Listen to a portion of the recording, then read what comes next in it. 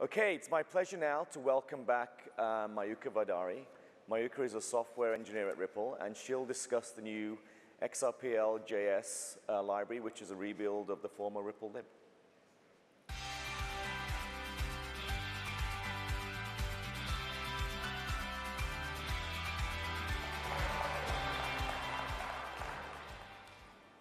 Those of you who tuned into my presentation yesterday about xrpl.py might feel a little bit of deja vu, because as it turns out, it's really hard to write two wholly different presentations for two very similar topics. Now, with that said, let's start with a show of hands and comments in the chat. How many of you have heard of Ripple Lib or xrpl.js prior to Apex? Seeing quite a few hands here. And how many of you have built on top of Ripple Lib? Okay. So Ripple Lib is the main supported TypeScript and JavaScript library for the XRP ledger. It's been around for as long as the XRP ledger has, basically. So, basically forever. And if you look at some parts of the code base, you can kind of tell. So a few months ago, my colleagues and I embarked on an adventure to revamp Ripple Lib for version 2.0 for the modern age. And in the process, we renamed it to xrpl.js to better represent its purpose. There is a beta out now, and we'd appreciate all of your feedback. The library now closely mirrors RippleD in its interfaces, which makes it easier to use multiple sources of documentation. For those who aren't familiar, RippleD is basically the implementation of the XRP ledger protocol itself. There are TypeScript types for all the RippleD request methods and transaction types. And for JavaScript users, there are a few handy methods that you can use to check the shapes of your transactions to make sure that they are indeed valid before submitting them to the ledger. The network client that comes packaged with this library is a robust WebSocket network client. And there's also an experimental broadcast client that allows you to connect to many different nodes. There's a wallet class that you can use to store and interact with your key pairs. And there are native signing and serialization functionalities to make it incredibly easy to work with your transactions and do all of that signing and submitting. There are a number of convenient helper functions as well, such as getting the current transaction fee, getting the balances for an account for all currencies, and getting the entire order book between two currencies. As for differences from Ripple Lib version 1.10, there is much less abstraction from RippleD now, and the interfaces mirror each other a lot more. This makes it easier for developers to use multiple sources of documentation.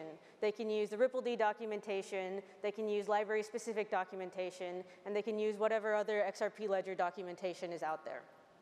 This means that it's really easy for developers who are new to the XRP ledger landscape to be able to access many different sources, many different resources.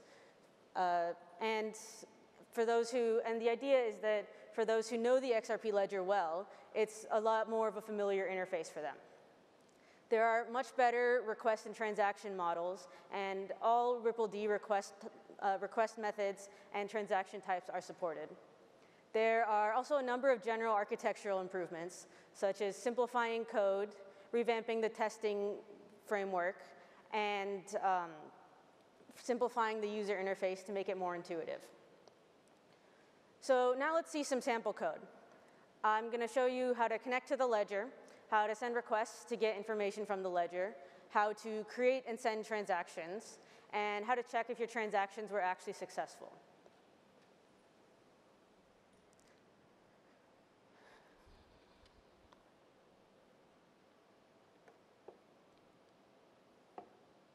Going to zoom in a little bit for you guys.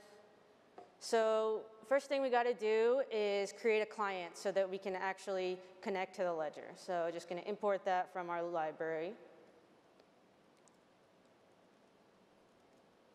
And we can create a client. And we can connect this client to the testnet.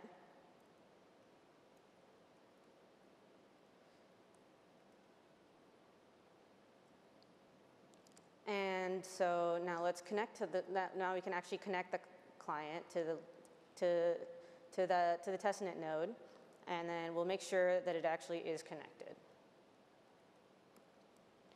And this will take a sec, but now you can see that it is in fact connected. So now we need a wallet in order to do basically anything on the ledger. So we can create a wallet by using a generate faucet wallet method, which connects to the testnet faucet and generates a wallet for you that has some seed XRP. Now we're just confirming that the transaction has indeed gone through. And so now we can print out this wallet. And you can see the public key, the private key, the classic address, which is the standard address form, and the seed that we can use to generate this wallet again. So now that we have a wallet, we can create, we can check the balance of this wallet to make sure that it actually has XRP. And we can just pass in the wallet's classic address here. And so now you can see that in the XRP currency, it has 1,000 XRP.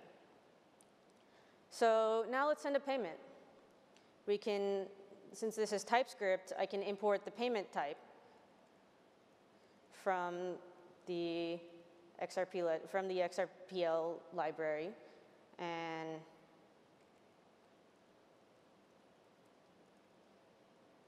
this isn't. And now you can see that the TypeScript is in fact yelling at me because I haven't actually put anything in this object that I'm supposed to put. So we can create transaction type. We want it to be a payment. And then the amount, we can do something like 30 XRP, which we got to convert to drops. So we can pass in 30 to that. And then destination is this address that I've got stored in my clipboard. And then the account that we're sending from is the wallet's classic, is the wallet's classic address. And now I gotta actually import that XRP to drops function.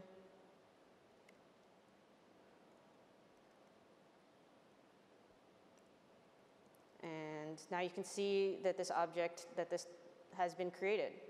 And so now we need to fill in all the other parts of a transaction that are necessary to send it to the ledger, such as the fee, the sequence number, and the last ledger sequence number. And so there's a nice function called Autofill that will do this for you. And you can just pass in the payment here. And then you can print it out here. And now you can see it's got a flags field, a sequence field, a fee, and a last ledger sequence. The sequence number makes sure that you can't send a transaction twice on accident. The fee is just a transaction fee in drops. And the last ledger sequence number basically means that you can't, if that ledger sequence goes by, then the transaction won't pass anymore. This is just to make sure that you don't submit a transaction, it doesn't work for some reason, but then like a month later, it somehow works because of some change in the ledger. And then we can sign it.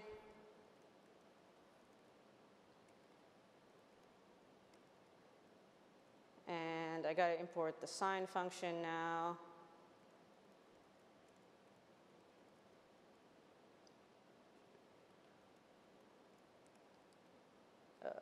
I forgot to pass in the wallet. And I switched the order of the arguments.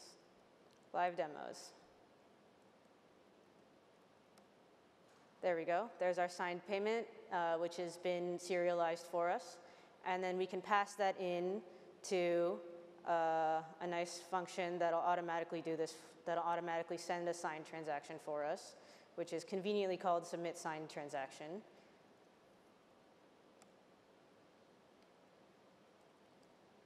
And now if we print out this response, we can see that it was indeed successful.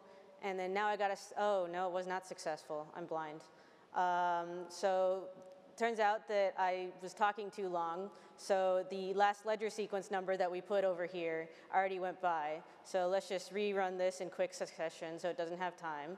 And now when I print this out again, you can see that it was successful. And now I have to stall for a few seconds because xrpl.js right now does not have a reliable submission function that waits until the transaction has been validated. So got to wait for the ledger to validate the function. And now when I reprint out the XRP balance, you can see that it's gone down by 30 XRP and 12 drops from the fee. And got one more trick up my sleeve. So instead of needing to do these 3 functions, the autofill, sign, and submit, you can actually do it all in one convenient function called submit transaction. And you can just pass in the payment and the wallet here, and which I again switch the parameters there.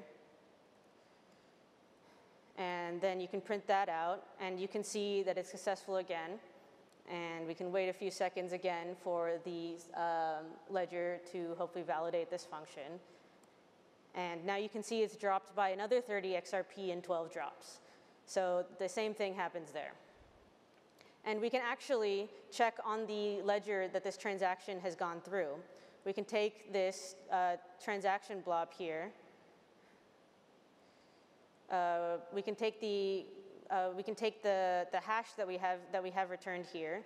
We can copy that, and we can run a TX request on the ledger and see that it's still there. So we can just pass in this request here, command TX, and well, actually, let's create this request first. TX request.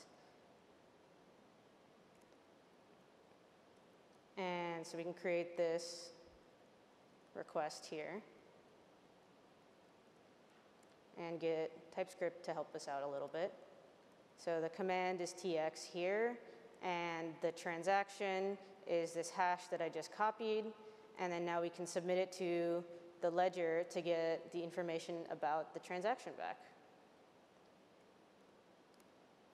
And so now we can see that this transaction appears, so we know that it has indeed actually been submitted to the ledger and that everything works perfectly.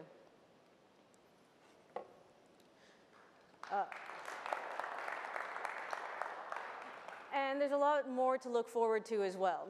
We are looking to release the official version of xrpl.js 2.0 soon, after we have incorporated all of your feedback into the new version.